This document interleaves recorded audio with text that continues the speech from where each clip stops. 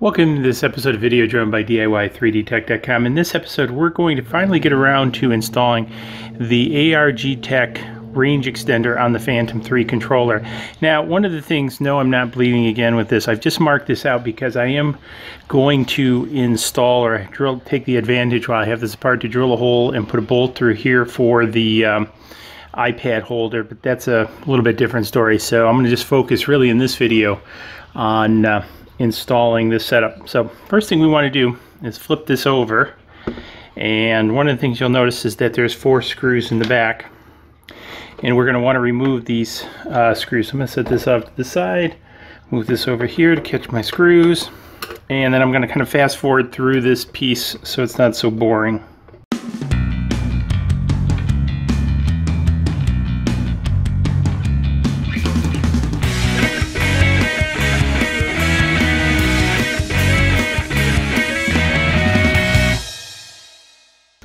Okay, so now that we have this open, one of the things I'd highly suggest doing is taking a picture of this so you have an understanding of the layout of the wires so you can put it back together. Because notice we have the battery. Now this is one of the things I'd like to note is the size of this battery. It is a fairly small LiPo battery, so it's not that huge compared to the ones in the up air. So the charge is definitely going to be a lot shorter.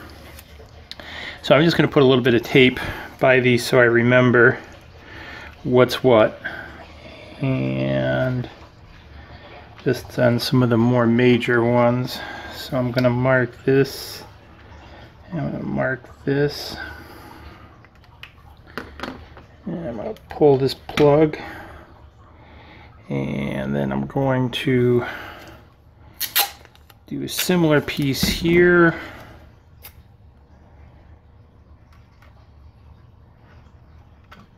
Oops, tape keeps sticking to my fingers. And I'm just going to put this one up here. And then notice what I'm going to do is I'm going to put 2 hash marks on this one, where I only put 1 hash mark on the other one. So that's how I'm going to keep these. So I just typically make hash marks. I'm going to pop this. This one's a little bit self-explanatory since it's only a twofer. So now we can remove the back. So I'm going to set the back off to the side.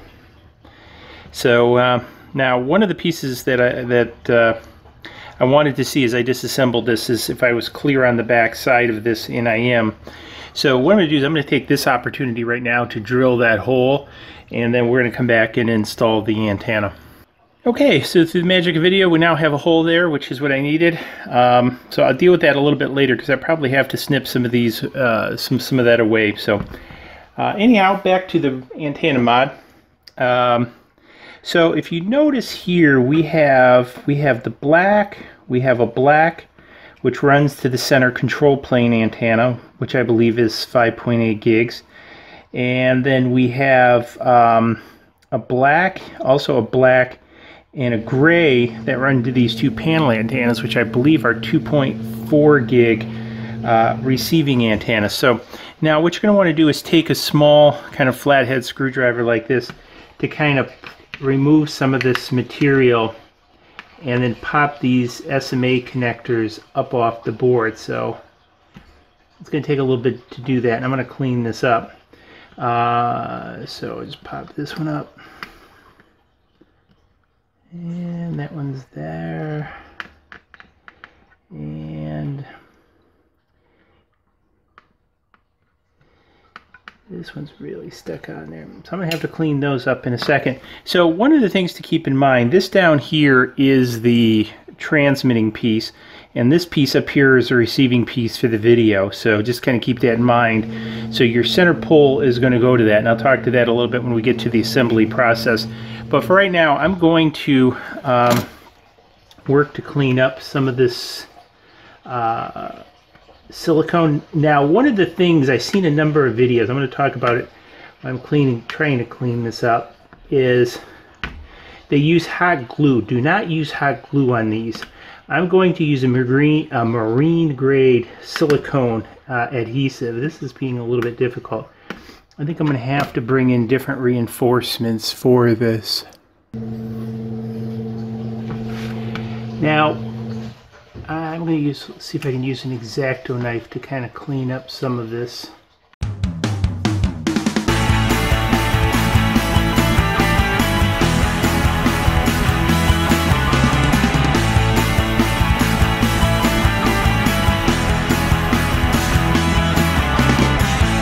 Okay, so we're back. We popped this off. This just pops out of here.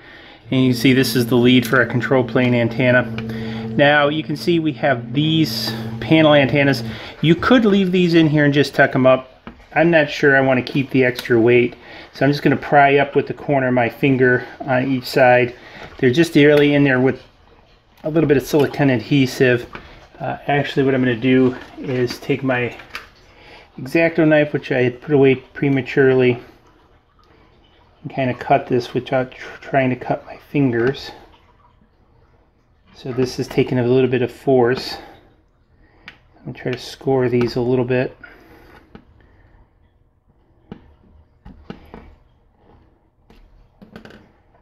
And I'm going to try popping this out. So it snapped a little bit of piece of that plastic off. That doesn't matter because we aren't going to use those again. This one is being a little bit more persnickety.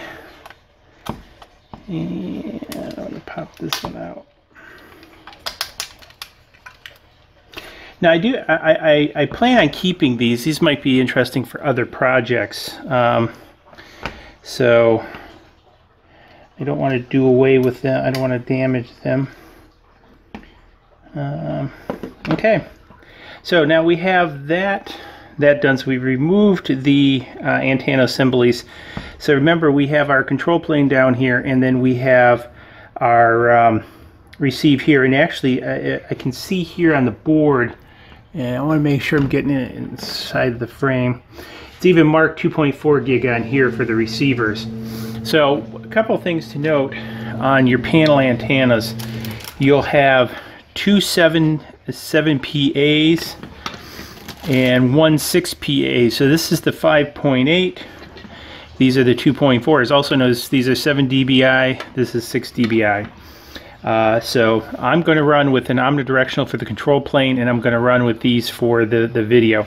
But however, before we do that, one of the things I want to do, not that I want to do it, I have to do it, is again open this up. This is the bag with the mounting bracket on here, which came really nice, and it's also got these really nice little covers. I would suggest saving these.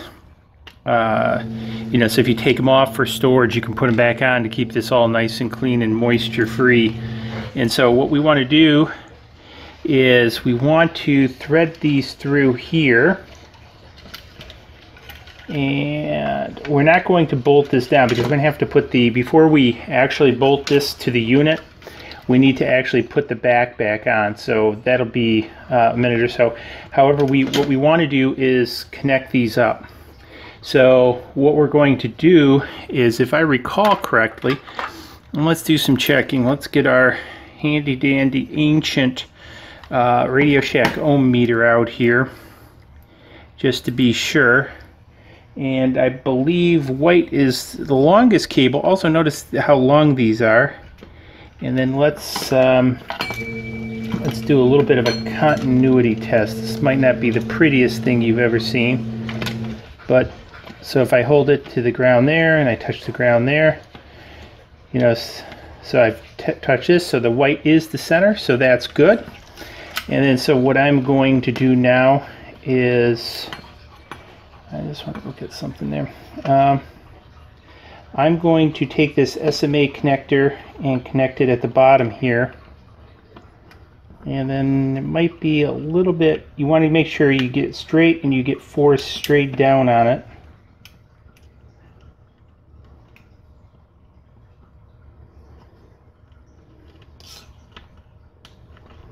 It should pop. Now what I've done is again use this small screwdriver to put even pressure on the top of this.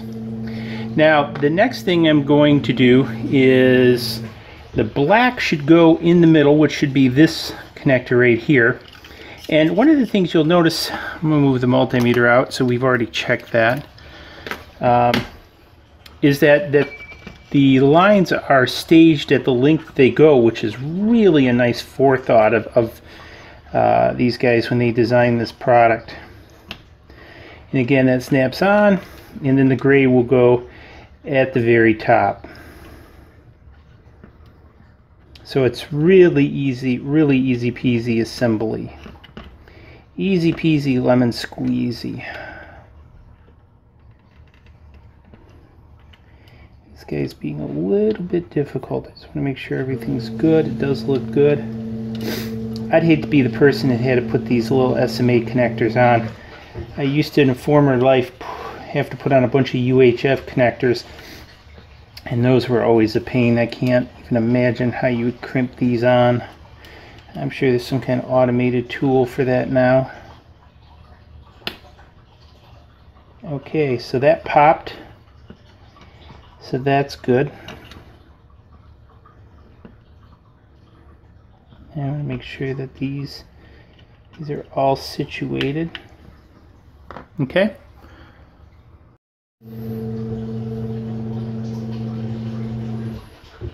Okay, so we're back. So one of the quick things I'm going to do to tidy this up is I'm going to take two small zip strips, and I'm going to run one through the bottom here to kind of hold these together. Keep from moving, cinch it down. And then I'm going to take a second more so near the top and do similar to kind of keep these together. And I'm going to kind of pull up so the extra materials at the top here. And then don't mind the oversized wire nippers. My smaller ones are on the other side of the shop, and I don't feel like turning off the camera. So just snip those. Now what this will do is run these up through this center piece, kind of keep them out of the way. But one of the things I wanted to go back to a little bit is the protecting these connectors. So I notice on the internet a lot of folks are going with the hot glue, and that is probably a bad idea. Why is that a bad idea?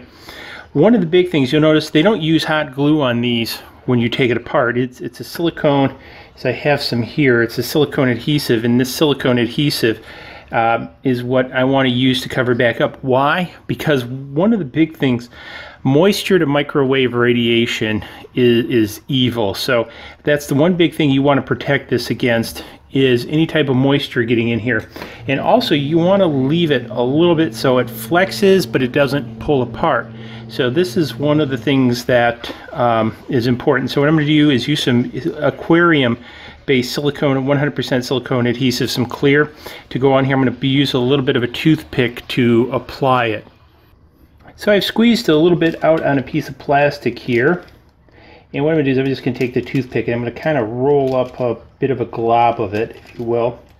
This is not going to be too pretty, so don't expect it to be.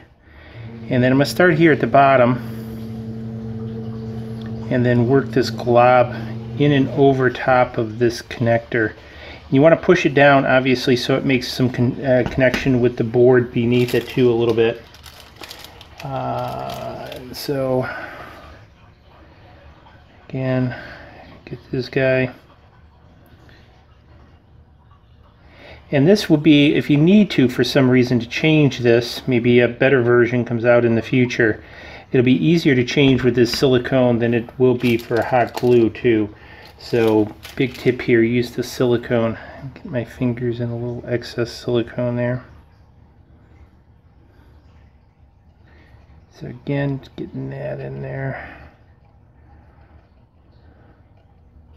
Now the other thing as I'm doing this that I would mention is before you close up the case, I would let this silicone cure for about 30 minutes or so. Let it get nice and set up. I want to come back to this one. I don't think I got enough on here.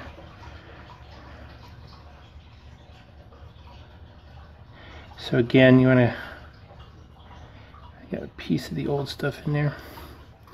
All right, So I've now got silicone adhesive on there. So I'm going to let this sit up for about a half hour, an hour, just to make sure it's cured. Especially because one of the things we're going to be doing is jiggling the wires as we mount this top piece on. So I want to make sure that everything is set up before I start doing this. So I'm going to let this set for, again, as I mentioned, 30 to 60 minutes. We'll come back and then we'll button this up. Oh, before I go, I want to show you one of the pieces. So while I was off camera, I also mounted this other piece. So I've got this off of eBay. So all I did was drill a hole through the piece as you mentioned. So anyway, I just kind of wanted to show you this piece. I did have to grind this down a little bit on the lathe to get this fairly level here. You could use a hacksaw, whatever. This is, I think, designed for the Phantom 4 holder, and you can kind of see the larger end down here. I used some snippers to snip this out. So kind of a little bonus build in this piece of how to install this. And so now this is solid, and I won't have a problem when I want to use my big iPad on here. So again, we'll come back in about 30. Okay, so we're back. The silicone's set up, so now all we have to do is start reassembly of the unit, and it's going to go back together, in short, the way it came apart. So I'm going to reattach the power cable first. As you recall, this came in this section right here, so that's just snapped in. And then this was 2, so this goes up here to the top piece. I'm going to remove that piece of tape and insert the connector in here.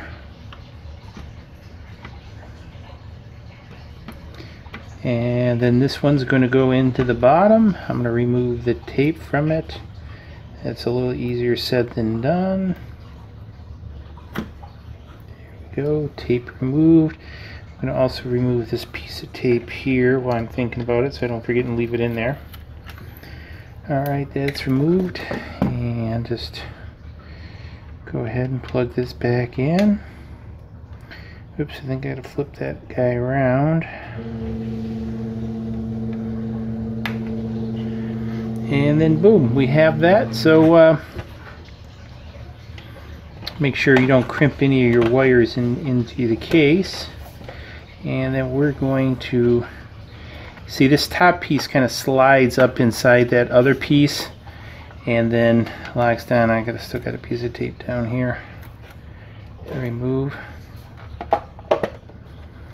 And I think everything is there, so let's go ahead and let's take these screws, and we're just going to drop all 4 back into their holes like so. Whoops, got that in the wrong hole. It goes in that hole, and then it goes in here. Now what I'm going to do is I'm going to fast forward me tightening the screws.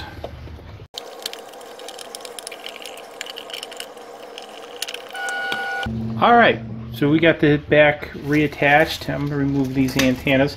Now, one of the things, I'm going to pull this bag out. Now, they do give you a screwdriver. I like my screwdriver better, so I used it, but they do give you a screwdriver. So let's go ahead.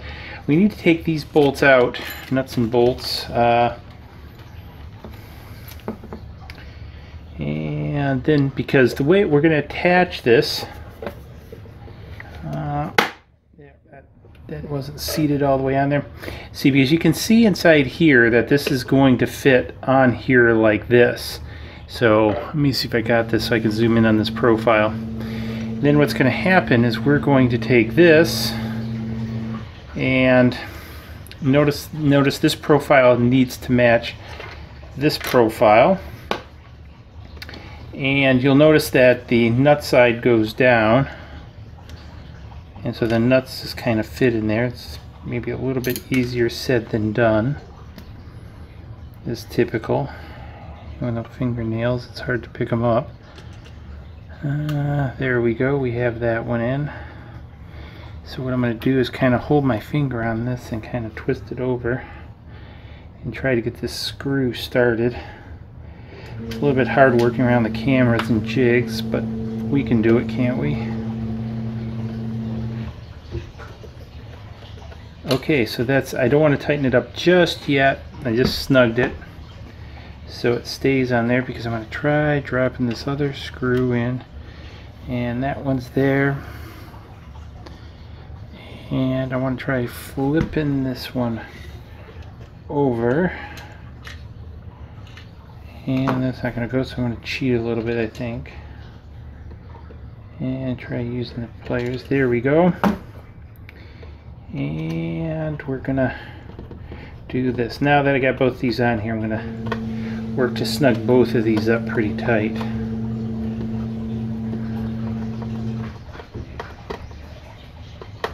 And there we go. And you see it's on there. You can kind of square it up a little bit, because it still will turn on here, because it's just mounting on that collar, so it's not I don't want to say perfect, but so now we're gonna put on our panel antennas, and we're gonna mount this guy sort of like this. It's being a little bit difficult. Alrighty, there we go. We sort of got it. We got the first panel. Now, remember, we're going with the Model 7PAs for the receiving antennas for the video. And we got this. And so we got those in place. Now, I'm not going to install the 5.8. I'm going to talk about that in a minute. I'm going to sit here and try to figure out. So, oh, okay, this is nice. I was a little bit concerned about this, but opened a package, and you notice it says 5 gig here. So that's good. So we know which one's which, because I'm assuming these are going to say nothing. So that one says nothing. This one says nothing, so you know these are the 2.4s. There's some writing here, but that's nothing. Oh, it does say 2.4 gig. You really can't see it.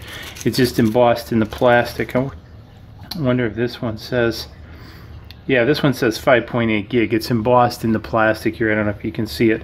And again, like I said, I'm going to go with the omnidirectional for the control plane, because there's enough kick in this.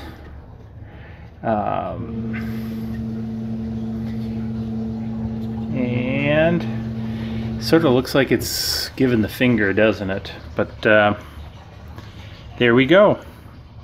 So we've now got the range extended setup with the ARGtech range extender set up. Turn this on.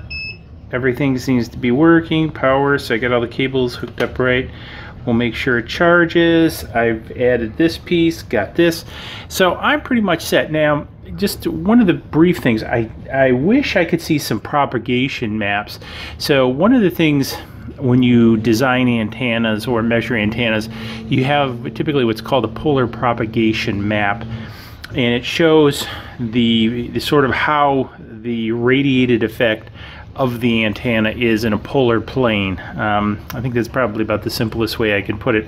Now, I'm guessing that these panel antennas are going to probably have about a 60-degree cone. Just a wild ass guess on my part, so you know, don't write any hate mail down below if I'm wrong. But if I am wrong and you do know for sure, let me know in the comments below. I would really like to know what you know, the propagation lobe of these things look like. Again, I'm guessing roughly 60 degrees.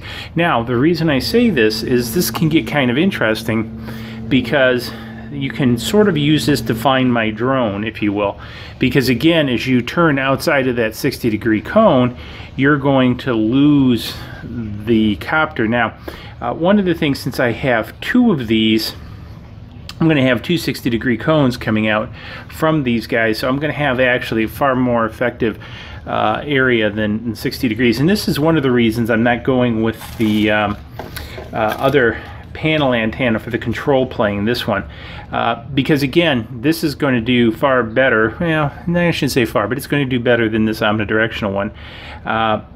However, it's going to need to be pointed with inside that cone at all times.